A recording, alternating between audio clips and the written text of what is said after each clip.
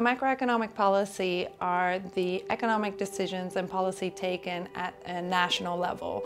And so they really focus on how a country collects money and how much money it collects, mostly through taxes, but also through other ways, and how it chooses to spend that money. Those policies together are called fiscal policy, and monetary policy is about decisions of how much money is in the economy, which a government also decides.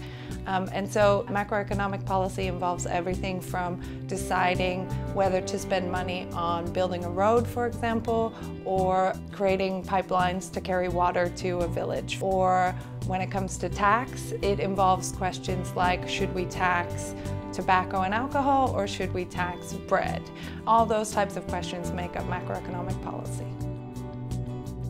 So macroeconomic policy impacts really every aspect of women and men's economic lives, and therefore it impacts every dimension of gender equality. Whether you're talking about violence against women, or women's lacking political representation in society, or lacking women's land rights, for example, all of those are representations of existing inequalities in society. And macroeconomic policy can basically exacerbate those inequalities or alleviate them, depending on the decisions of macroeconomic policymakers. One example is when a government decides to cut healthcare spending. That can disproportionately impact women because women tend to have a higher burden taking care of the sick in society than men.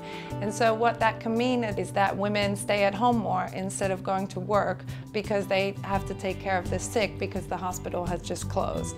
Now they're at home and they're not making money, and so suddenly their whole bargaining position in the household has changed because they don't bring in their own money. And so this change in bargaining position inside the household is one of the things that can contribute to domestic violence. Another example is decisions around tax. Governments can decide what economic activities they tax, from owning land to making an income to consumption. And in that, there are big differences between how men and women are taxed, even though tax policymakers usually don't think about those differences. So for example, a consumer tax can be placed on different types of products. And we already know that what men tend to buy and what women tend to buy can be very different in different countries. So for example, tobacco and alcohol tends to be bought a lot more by men, whereas household products and basic food items like bread make up a much larger percentage of what women buy. And so making a difference between choosing to tax bread and instead choosing to collect that same amount of revenue from tobacco and alcohol is one way in which policymakers can try to help women through tax policy. International finance institutions like the World Bank and especially the IMF really influence macroeconomic policy making at the national level. Because they are lenders, they have a huge amount of influence over the countries that they lend money to. They actually can directly decide or help decide a country what their macroeconomic policy should be in order to get the loans. And in the other way, they are considered as the international experts on macroeconomic policy making.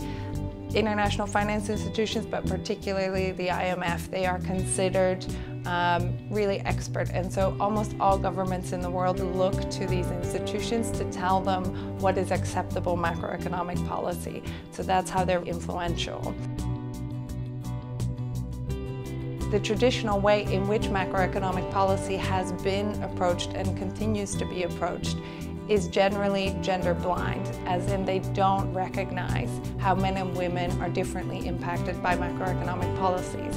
And as a result of that, we see a lot of the types of policies that these institutions come out with generally continue to overwhelmingly undermine women's rights and gender equality. Example of that is austerity. So austerity is a type of policy that is being promoted by loads of international finance institutions, and it's cutting of essential public services like education.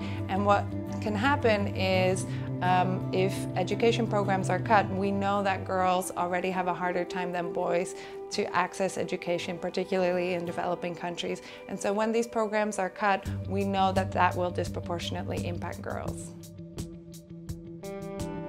So at the national level, it's really important to actually start just with your national government, and in particular your finance ministry or your treasury, where macroeconomic policy decisions are actually made. And just look at how they collect taxes, what the public budget looks like, and start questioning those decisions and start challenging them.